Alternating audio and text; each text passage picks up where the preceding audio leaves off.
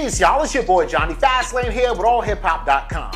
So, the BBC actually does confirm that there are complaints against Tim Westwood. Let's talk hip-hop. Alright, Joe, this situation is crazy, right?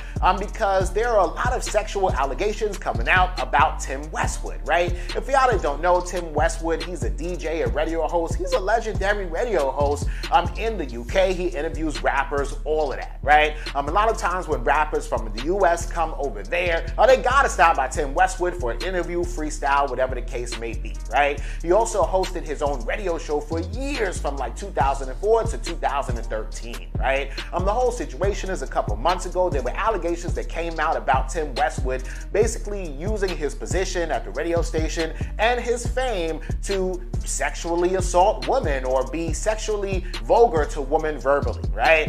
They didn't really give any details, but basically sexual misconduct, right? The whole situation is that the BBC was like, nah, Tim Westwood did not do that. Fuck out of here, basically. Right? But upon further investigation, the Guardian and the BBC, they basically confirmed that, yeah, there are 6 black women, 7 women altogether, who are complaining about Tim Westwood. Therefore, now an investigation will continue, right? It really seems like this man is falling from grace.